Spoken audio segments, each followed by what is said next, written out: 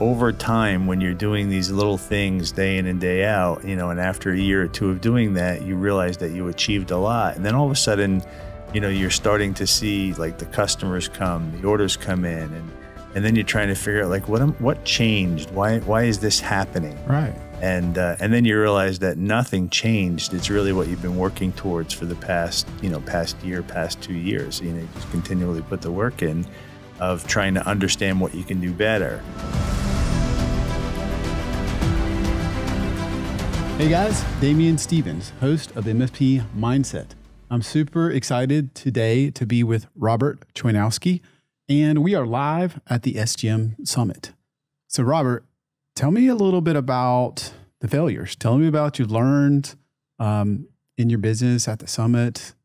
So the failures largely are some of the times it's you don't know what you don't know, right? So here we 100% of the time, right. In my case. Yeah, right. So here we a few years back we're spending a tremendous amount of money on marketing and seeing zero results, right? The running joke is that we could have bought a beach house on the Jersey Shore and at least we would have had something to show for it. What we realized after spending all of that money was that we really didn't have our internal processes in place to be able to support scalable growth. So we got to a point where, it was a bit of, it was good that we didn't get the growth we needed because we just would have not been able to onboard the customers the way we want to be able to support our customers. You don't hear that often. Yeah. It's good we didn't get the growth we wanted. Right. It's crazy that we spent that money. So listen, college is expensive, right? Yes. So we needed to spend the money and we need to come to the realization. What we ended up doing was really digging our heels into the dirt, probably for about 2 years, to really refine our processes, our onboarding processes, our service processes, our SLAs, right? Just making sure that we had a good, clear handoff from sales into operations for onboarding, and then from the onboarding team to the service team, right? And the way we really sustained ourselves over that time period was to just continually support our customers. No new customers, support our customers, make recommendations, some project work. We ended up growing about 100% that year in spite of not 100%. In spite of not, we probably onboarded 2 customers. Wow. So yeah, we've largely, we created a customer matrix. These are our customers. We had our product stack, our tech stack. This is what each customer has in their stack. And we went to our customers and had, made recommendations about the products or services that they weren't taking advantage of. So that's how we experienced the growth while we were able to really fix our processes and work on the business. So 100% growth is crazy for an MSP period, but especially without marketing really firing. Yeah. Why? I want to come back to that, but why was it so important to you to get that right? I know there's some people that are just like, hey, if fast enough growth makes up for mistakes, why did you want to kind of take that time and get the onboarding and service delivery and handoffs? Well, I mean, the simple answer is that, you don't want to onboard new customers and then lose them at the back end, right? So, you don't want to have a hole in the boat, right? So, but the reality is that we really are in a position that we want to help folks and help them with their technology and genuinely want to be a trusted advisor and business partner more so than just being a vendor. Yeah. Right? We don't want to be an IT vendor. We want to be a business partner.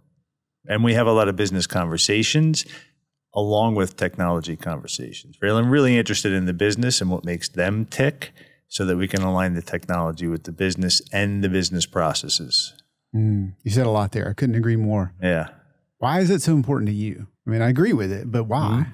Like, there's a lot of people that just, show up and do a bunch of geek speak and sell some Wi-Fi or whatever and move on. Yeah. So no geek speak here. I mean, one of my one of the things I'm really good at is explaining things to the CEO or the non-technical person, right? So why is it important to me? Generally just want to help folks, right? I have outside of technology, have a kind of a philanthropy, position where I help folks that are less fortunate. I know I'm blessed. And it really is about doing the right thing, right? Yeah. So what is the philanthropy? So I work with a nonprofit to raise money that we can help folks in the community. For instance, a couple of years ago, we were approached by a local oil company that had some clients that had small children, and they had to make a decision if they should put food on the table or have heat in the house. So we filled up their oil tanks for the winter, right? There was another case where a young family lost their house to a fire, and they had a lapse in their insurance. So we did some fundraising for them to get them out of a hotel, put a trailer on the site so that, they had a place to live. We had electricians and plumbers come move the well and the septic to the trailer. So we did drives to get clothing and things like that. So those are the kind of things I do outside of technology. Yeah. There's something there, Robert, that you really care about the people you're working with. So you took that all this time. How long did it take you to feel like you got this figured out in terms of delivery and handoff? And so it's always a work in progress, right? So, we've been at it for just that component for the past 2 or 3 years, right? But there's always something to learn. We're constantly surveying our clients.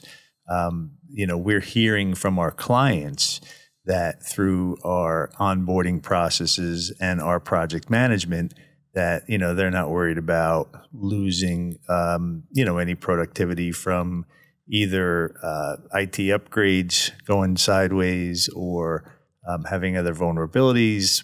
Could be a cyber breach, could be just hardware that's out of warranty. So they're really comfortable with our processes and project management. Interesting. So you've spent 2 or 3 years getting that dialed in. Is that still something that always can be improved, but now is it time to accelerate the sales and marketing? We're absolutely accelerating the sales and marketing. Yes, for sure. So we've flipped that switch about a year ago, to really start, with exponential growth and adding new clients and really pressure testing our processes. So what's working?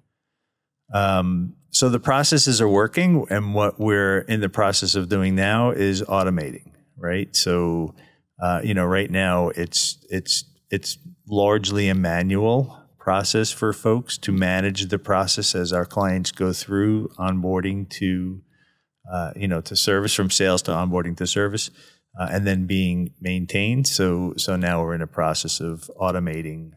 That's our big initiative for 2024, and it'll spill over into 2025. But automation is our big push at the moment. Okay, so that's just, if I understand that, it's the actual processes end to end, not just some RMM tooling that a lot of people think of when they think of automation. Right. Okay. Exactly. Right. Interesting. So on the marketing side, now that you're trying to pressure test, tell me about that journey, and is that starting to work? It is starting to work, but as anybody that's done or invested any time or money into marketing, they know that it's a long game, right? And that there's no quick hits. Maybe you get lucky here and there, but for the most part, you're just being consistent along the way. So, we've transitioned from some of the old traditional marketing with LinkedIn messaging and email campaigns to more of like speaking engagements and trade shows and being at the places where our prospects are. Hey guys, today's episode is sponsored by Servosity. I created Servosity because I was an MSP who lost data and had to face my client. I don't want you to ever be in that situation. So what's different about Servosity is that we test your backups maniacally. We test those daily, weekly, monthly, and quarterly. We manage the backups for you. So 80% of your workload is gone and you can focus on your core mission. And all of the storage is both immutable and unlimited. If you'd like to learn more, take a look at servosity.com. So maybe this is easier to answer. What doesn't work? Tell me about all that big investment you made to kind of go to college or could have bought a beach house.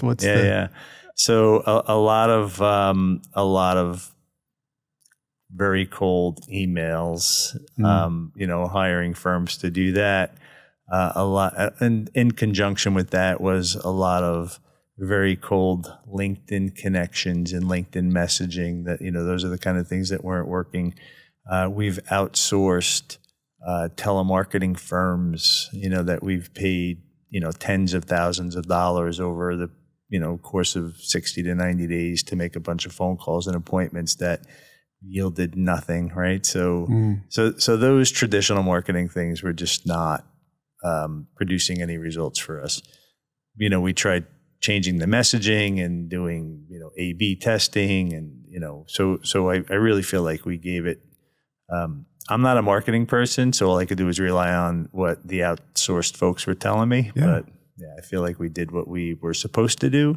Tech guy, right? Started as a tech guy. Now I need to be a business guy, but I totally get the not being a marketer. Right. And so, it's interesting. You have to focus so much on these processes and really pressure test them. And now maybe you don't have to be the expert, but you have to try to discern the marketing and figure those pieces out.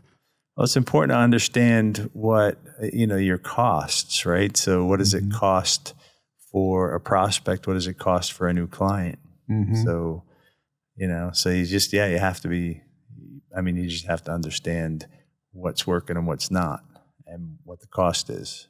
Yeah, I would say most of the MSPs I talk to, they say, I don't know, I get a few a year per referrals. And so I don't need to know, or I don't know because I only get a couple a year, via referrals. Yeah. So if you're really spending money, then you better understand your costs. It's more than a couple a year for us. Yeah. That's for sure. Yeah.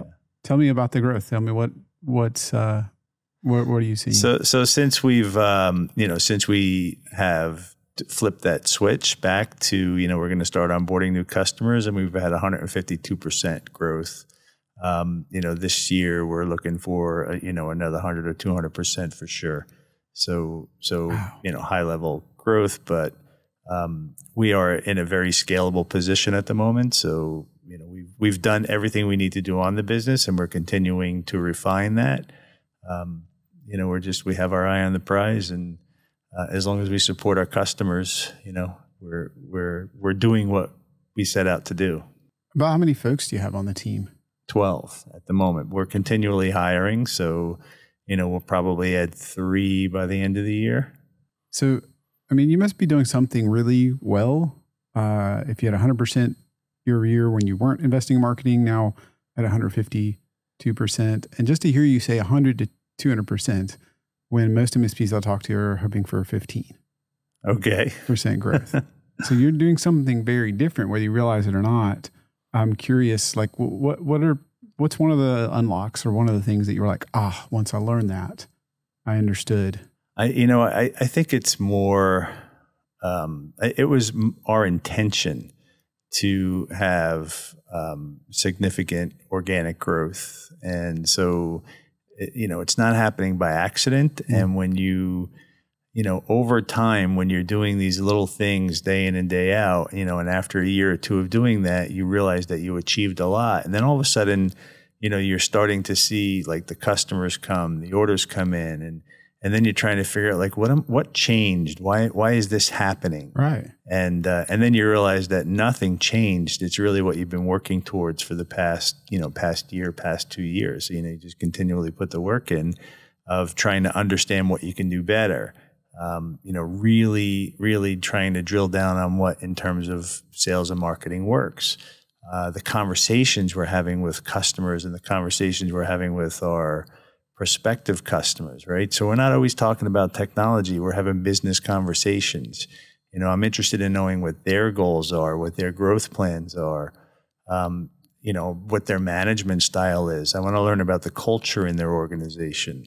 So that, again, we want to be able to align the technology with the business and the business processes, right? So that's all important to us. Yeah. So when I ask a client or a prospective client, what are some of the biggest challenges you're facing? And they say, in technology? And I say, no, in business. Right. Right. So I think those are probably some of the differentiators for us, but it doesn't feel like a differentiator because it's just natural. Yeah, maybe natural to you, not natural to others. I love the part about being intentional, because you said nothing changed. I'm going to disagree. I feel like you changed a lot based on what you're telling me. Maybe it was a gradual change with a lot of incremental improvements, but sure. to encourage that level of growth takes a lot of change and it's a long journey, right? It's easy. I know in my own experience, it's really easy to give up. Yes. And say, well, this isn't working. Like, right. Like a lot of the telemarketers you talked about, like 60 or 90 days, you're going to see all these things and all these appointments. And I think we all want, at least I do, that shorter term gratification, but it takes that long, intentional investment. I want to understand how you're having these business conversations, because so many MSPs, they're not good at it. I came from a tech background, now do speak business, but boy, when I was first doing this, it was maybe I would ask like, what are your plans or how much are you going to grow? And then they would tell me, and then I would not do what to do after that. Right. So how, if I'm listening to this as an MSP owner and tell me how you made that transition, how you're able to have that business talk and tie it in. That's a great question. I think it's to me, it just makes sense, right? So everybody wants to talk about technology and how smart they are, and the acronyms that are in this industry. And one of the first things I said when we sat down and started talking is one of the things that I'm really good at is having conversations with CEOs, because I don't get in the weeds on the technology, right? I really want to understand them and their business.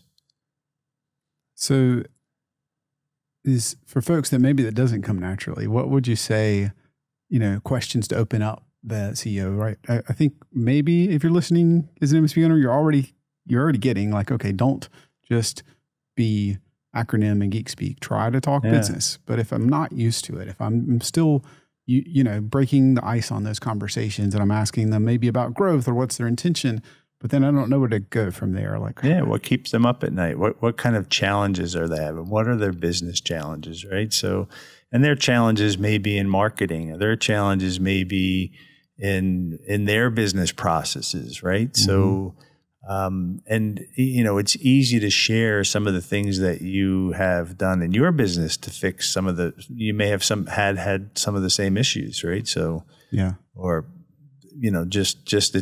it's a good conversation from CEO to CEO to talk about some of the things that work, some of the things that don't work, right? You never know what you're going to learn. Or, you may be able to offer some advice. Yeah. Well, let's use the first example. You said marketing. Because I know I go in there and I'm like, oh, what are your challenges? And then they're like, well, my number one challenge is really marketing. Right. Now I don't know what to do. What do I do? I just walk out. I have experience in marketing, so we're just going to talk about it, right? So it's been a crawl on my side as well. Yeah. Right. So so what's not working? I could tell them what hasn't worked for me. So we can have that conversation, and eventually we may come around to how we can leverage some technology to support their marketing efforts, right? Or to support tracking their marketing, right? What did it cost you for a marketing qualified lead, and then to convert that to a sales qualified lead, and to convert that to a meeting, and then to convert that to a proposal, and then convert that to a client. Yes. Right. So we can have those conversations for sure. Well, I love what you just said, right? Without saying these words, it's giving value first is what I heard, at least. And what I love about what you just said is I think too many times I've said, well, I've got to be the subject matter expert. Right. And I don't know if you'd say you're a subject matter expert in marketing. I'm not a subject matter expert in marketing. But what I love about it, Robert, is you put in the hours, the blood, sweat, and tear, and the dollars, and all the things so that you can relate to another CEO. So I would challenge to anybody watching this and listening to this to say, listen, even if you don't feel like you really know marketing or culture or hiring or other things, you're making those investments. We're still figuring it out just like they're figuring it out. Right. So I love, it sounds to me like you're able to bond over that, talk about some of the decisions you've made and why you made them. Sure, you may be able to share, here's a couple of things that are working for me. But to me, what's more interesting is, and sometimes more valuable, is when you tell me, here's the things that just were a great way to get rid of extra cash or. Yeah. Right. Yeah. If you want to blow it, do this. Yeah. Right. For sure. Yeah. College education is expensive. Right. So, it is what it is. And, you have to know when to pivot, right? The 7 words of a dying company, that's the way we've always done it. Right. So, the definition of insanity, do the same thing over and over and expect a different result. Yeah. Right. So, if it's not working, change, right? Do something different. Yeah. And just because you've always done it this way, even if it works, right? Don't be closed-minded. There may or probably is a better way to do it. With all the change that you're doing, how do you see that wrapping up, and how do you help your team deal with all the change? So largely culture, right? So, we have our core values, and we review our values and culture with our team. We have what we call a core value assessment tool, and each one of our values is defined. We review that with our team, and we get their feedback if they're on board, not on board, or if it's something that they need improvement in. And if they need improvement, we help them with the improvement, right? So, just to make sure that they're on board with what our values and what our mission is. Awesome. So those are some of the changes that we use to help drive our employees to change. But we hire for values as well, and we hire typically higher level folks, as opposed to a lot of tier 1 guys that we're constantly training. So perfect. I want to ask you so many more questions. Okay, but you've taken your time, and thank you for this gift, to take your time live at the SGM Summit to talk with me about this. So thank you for that gift. And tell folks who are listening, MSP owners, whoever it is, how could they find you, connect with you on social or your website? Just go ahead and tell us how to connect you and find you. So certainly they can connect with me on LinkedIn. Okay. My name is Robert Choynowski. They can search me out on our website, and I have a Calendly link on our website. It is SeaGlassTechnology.com. They can certainly send an email to robert@SeaGlassTechnology.com. I'd be happy to respond to that as well. I'm easy guy to find. I definitely don't hide, right? So there's a lot of ways to get a hold of me. So LinkedIn, website, or just shoot me an email. I love it. Not only LinkedIn and website, but being open and willing just to have a conversation by dropping you an email. If there's somebody out there that just has questions or wants to expand the conversation, no strings attached, happy to chat. I love that. For sure. If you're listening, take advantage of it. I've got so many more questions I could ask you. Thanks again for taking your time today, Robert. Yep. Appreciate you having me. Thank you.